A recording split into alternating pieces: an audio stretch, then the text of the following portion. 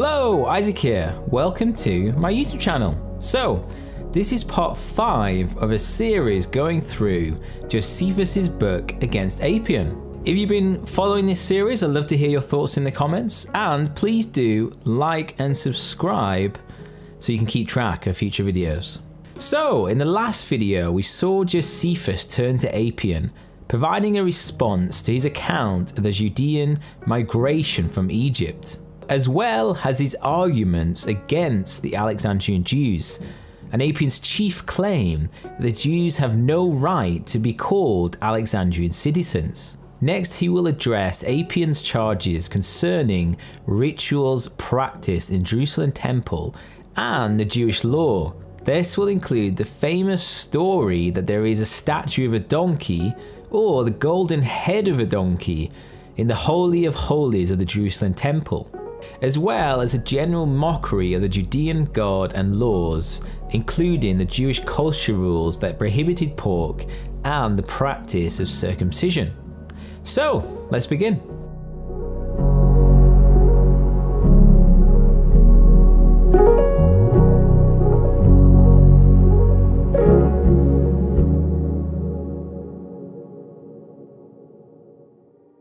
Therefore, Apion slandered the temple in Jerusalem, stating that in its shrine, the Holy of Holies, they had set up a head of a donkey and worshipped that animal. In fact, this tradition of associating the Judeans with the worship of a donkey is quite widespread and found in 7 different ancient sources, such as Matthias, Diodorus, Apion, Plutarch, Tacitus, and Democritus.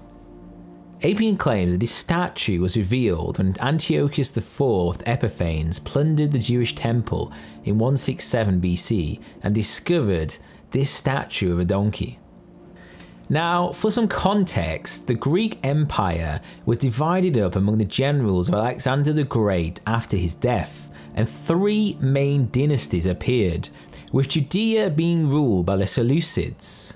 Antiochus IV Epiphanes, who ruled the Seleucid Empire from 175 BC, had a strong Hellenizing policy, which sought to strengthen his kingdom through founding and fostering Greek cities. But this also included suppression of non-Greek beliefs and practices in Judea. The Seleucid version of history praised Antiochus for seeking to civilize this misanthropic and superstitious nation, as Tacitus would write.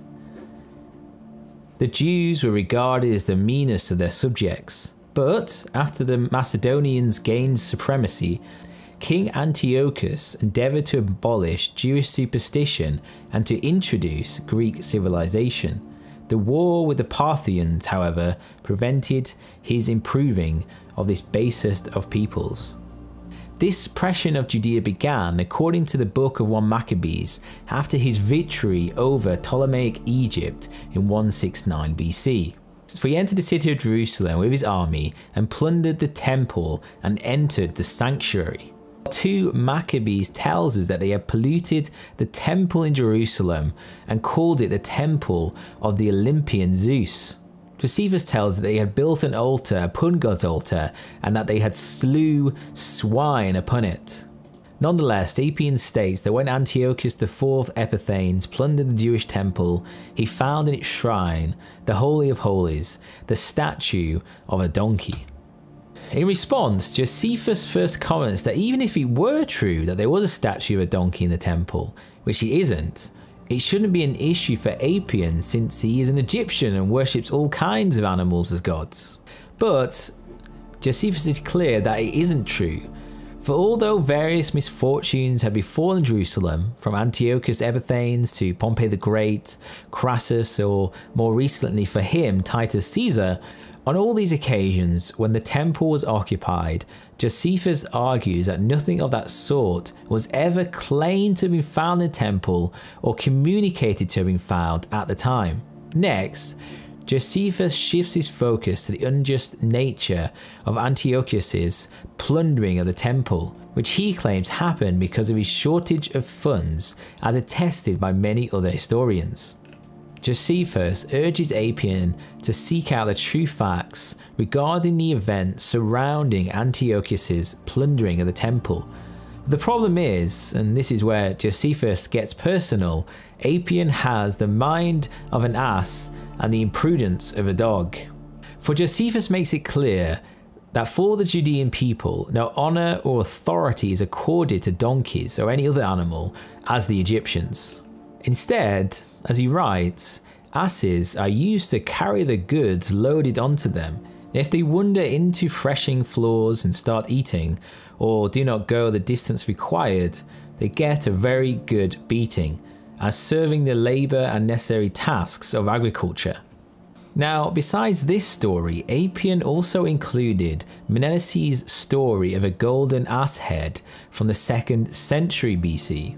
The story goes that during a war between the Jews and the Idumeans, inhabitant of an Idumean city called Dorai, who worshipped Apollo and was called Zabidus, came to the Jews and promised to deliver into their hands the god Apollo. Zabidus arrayed himself in an outfit which made him look like stars travelling upon the earth, and the Judean people believed it was Apollo and remained at a distance, stunned, as he simply walked into the sanctuary and snatched away the golden head of the ass. The point of the story is not so much the donkey worship of the Jews, but the gullibility of the Jews and the theft of this idol in the temple, which provided the final victory of the Idumeans. But one response from Josephus is the sheer impossibility of someone even entering the sanctuary in the temple. As he writes, the doors of the sanctuary were 60 cubits high and 20 cubits wide, all overlaid with gold and practically solid metal. They were shut each day by no fewer than 200 men, and it was forbidden to leave them open. So it was easy, I suppose, for that lamp bearer to open these gates by himself and to go off with the pack ass's head. So this ends Josephus' response to the claim that Judeans worship an ass or the golden head of an ass in the Jerusalem temple.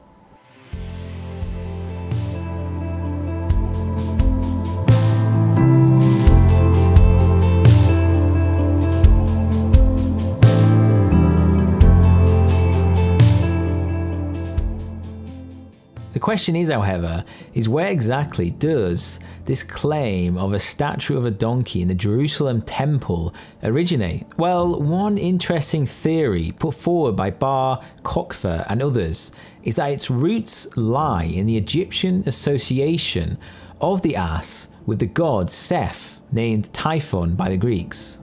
This god was associated by the Egyptians with their enemies and invaders, as Bar Kokhfer writes.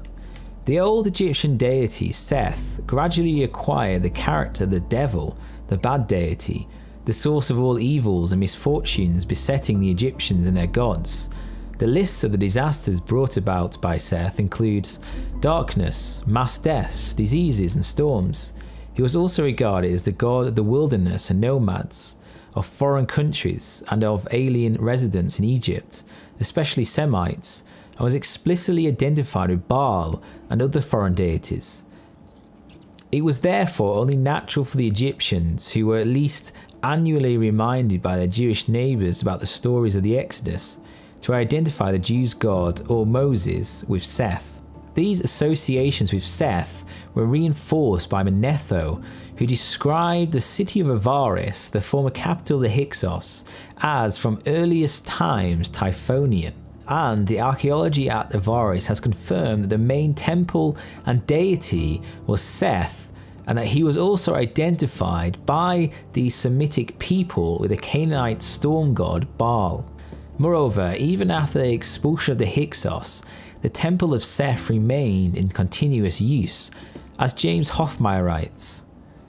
The excavations at Tel El Dabar in recent years show that the so-called expulsion of the Hyksos by King Atmos at the outset of the 18th dynasty did not result in the obliteration of the city, although tombs were plundered.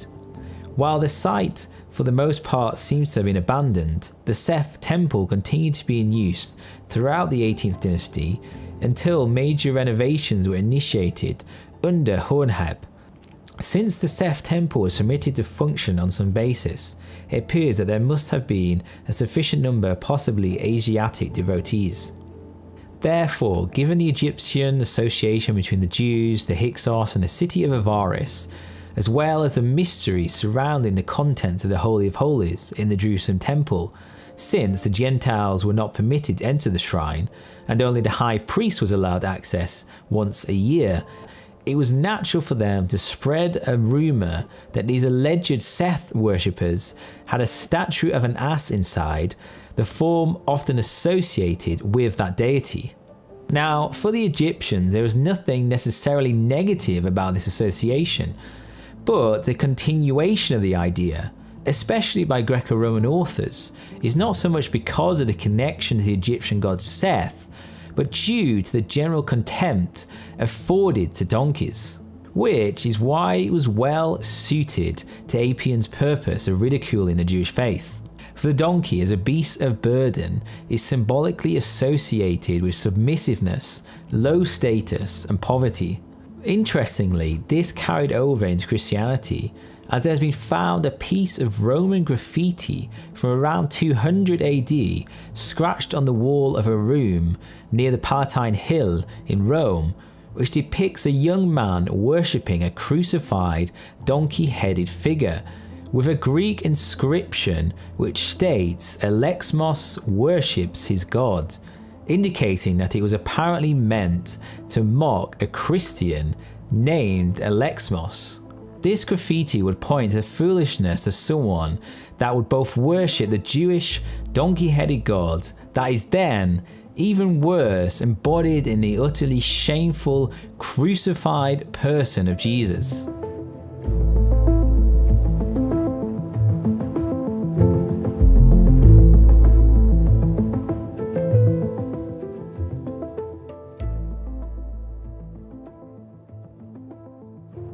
Next, Josephus responds to another story from Apion regarding the Jerusalem temple, which is that they annually murder or sacrifice a foreigner kept hostage there.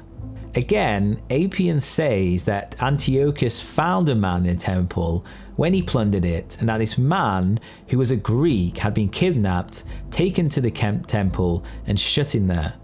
As Josephus writes, summarizing Apion, they would capture a Greek foreigner, fatten him up over a year, then take him out to a certain wood and kill the man and sacrifice his body in accordance with their rites and eat from his innards, and while sacrificing this Greek would swear that they would nurture hostility towards Greeks. Josephus, after asking some searching questions to poke holes at this story, details the design of the temple and the system of courts which regulated access to maintain its strict sanctity, to show that no personnel could come and go at any part of the temple complex where the Greek might have been secluded. As he writes, for it has 4 surrounding courts, and each of these had its own protection in accordance with the law. Thus, anyone was allowed to enter the outer court, even foreigners. Only menstruating women were prohibited entry. To the second court, all Judeans were admitted, together with their wives if they were free of all impurity. To the third, male Judeans if they were clean and purified. To the fourth, priests wearing priestly vestments. But to the inner sanctuary only the high priests dressed in vestments special to themselves. But in any case, Josephus concludes that this story is simply the grossest impiety and a deliberate lie intended to mislead those who are unwilling to investigate the truth. This story relates to another of Apion, which is that the Judean people swear by the God who made heaven and earth and sea to show goodwill to no foreigner, especially not to Greeks. The response from Josephus is that this is not only false, but absurd, as the Greeks are separated more by geography than by customs, so we feel towards them neither hatred nor envy. Moreover, he points to the fact that many Greeks have in fact become proselytes and have embraced the Jewish laws. There is also from Apion a denigration of Judean history. Evidence of the fact that the Judeans do not follow just laws or worship God is proven by the fact that they have had many misfortunes affecting the city. coming from the likes of the Persians, Ptolemies, Seleucids and Romans. The problem with this argument for Josephus is that it turns equally against Apion, for the Egyptians themselves were subservient to the Persians and to the Greeks, with a status no different from slaves, as Josephus writes. On the other hand, the Judean people were entirely free and independent from 167 BC after the successful Maccabean revolt against the Seleucids, and they were free up until the time of Pompey the Great in 63 BC.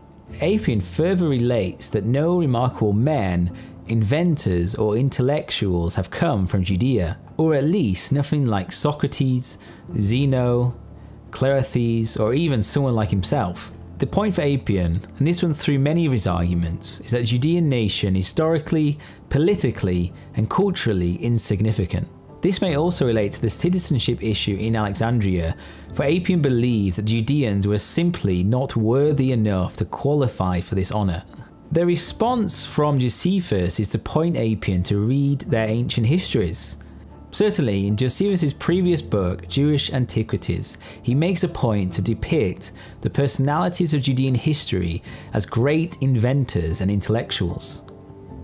For example, Abraham is credited with transmitting mathematics and astronomy in Egypt, Solomon as the wisest of all men, and some gestures in his work indicated that Moses is the earliest lawgiver and a source of truth for Greek philosophy. Last of all, Apion dieted the Jews for sacrificing tame animals, for not eating pork, and for circumcision. Regarding the first, Josephus says that the practice of killing tame animals is something that Judeans held in common with the rest of humanity, even if the Egyptians do not practice it. The other two, of not eating pork and circumcision, were often used by Greco-Roman authors to mock the Jews. But Josephus tells that the Egyptians shared these practices, especially amongst their priesthood, so it's somewhat hypocritical for Apion to disparage the practice among the Jews, given that Apion is an Egyptian himself. This, however, ends Josephus' section on Apion, and he ends by pointing to the rather ironic death of Apion, for he says that he was circumcised in an emergency because of an ulcer on his genitals, but gangrene set in and he died in extreme agony. Okay, thank you for watching. This is the last video of Josephus' response to Apion, but it's not the end of this series. In the last segment of Book 2, Josephus will return to accusations against Judeans by the critics Apollonius, Amolon, and Lysimachus, but his structure and rhetorical tone will be quite different from the previous section, as he meets these charges indirectly, and he will focus more on providing a positive case for Judaism, the goodness of Moses, the Judean constitution, and the Judean laws. So that is what we have to look forward to in the next video. So I'll see you then. Bye!